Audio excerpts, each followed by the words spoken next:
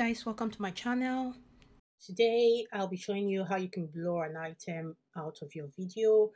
Let's say an item you really don't want to be visible in your video and you just want to blur it out, be it a face, be it a document that you just want to blot out something.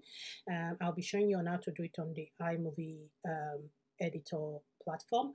Unfortunately, there's nothing integrated on the iMovie platform that would enable you to do this. So what we're going to be doing today is just a walk around that. So let's assume that you're editing on using the iMovie player. What you just want to do is that first thing, like I'm using the Mac computer, so I will just select a portion of, let's assume I want to blur this bit here off.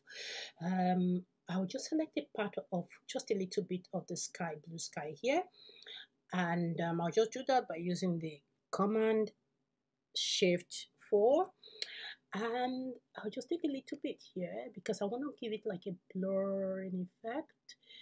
So bit here, just that, and you want to just drag that onto the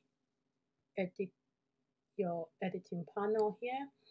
And what you want to do is come here and click on picture on picture. That way it's going to paste it on the picture, then you can maneuver it and do whatever you want with it. So here we're just going to crop this and just place it on top of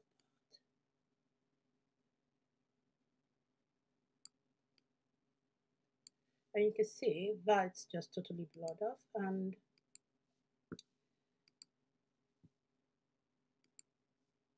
if you look at it, you won't even realize that anything has been blurred off there. So that's a perfect way to blur off an item while using the iMovie editor.